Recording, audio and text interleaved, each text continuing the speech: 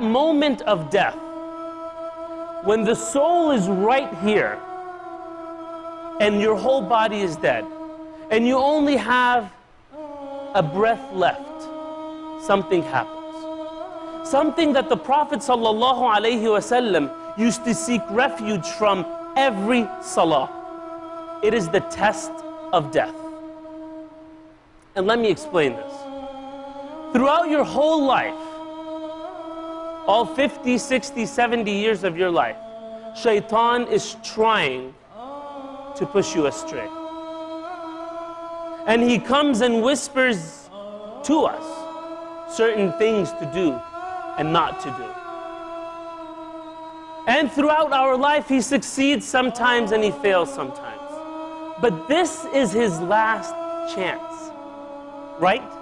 You're dying, your life is ending, and he only has one chance left to push you astray. So he will come to you in the form and shape of someone that is dear to you that has died before you, a mother, father, son, whoever. And he will come up to you at that moment when the soul is about to leave the body, and he will tell you, Ahmed, I am coming from the unseen world. The true religion there is not Islam. It is something else. And you have that split second to decide. But brothers and sisters, the challenge is, it's not up to you. It's not.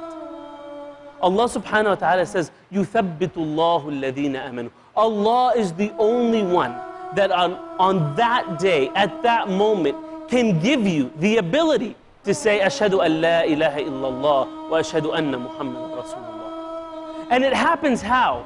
It happens based on how you lived your life. Were you truthful to La ilaha illallah?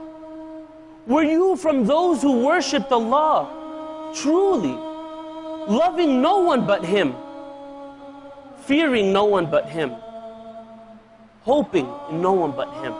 Did you truly submit to La ilaha illallah? Or was it just words that came out of your mouth?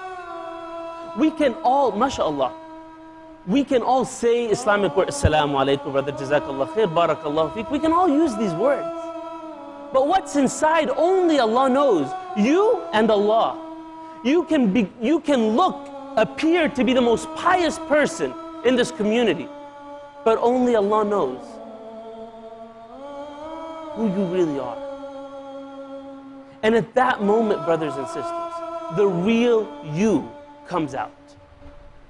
I meet a lot of people that feel that because their name is Muhammad or Ahmed or Fatima, that they're guaranteed Jannah, sooner or later. I mean, all right, aren't all Muslims going to Jannah eventually? I'll, go to hellfire a little bit and come back out, but, I'm going to Jannah. I'm Muslim.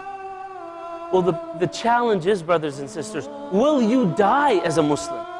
When this test of death comes to you, will Allah grant you La ilaha illallah or not?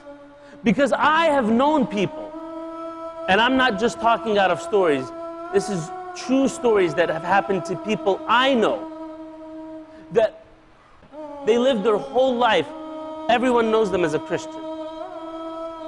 And on their deathbed, at that last moment, they said, Ashhadu an la ilaha illallah, Ashhadu anna Muhammadan Rasulullah. And I know the opposite. People whose names are Ahmed and Muhammad, and they live their whole life, Jazakallah khair, Barakallahu feek, MashaAllah, Astaghfirullah. And on their deathbed, when they should say La ilaha illallah, they were singing music, talking about business. That's it, brothers and sisters. What did you really live your life as?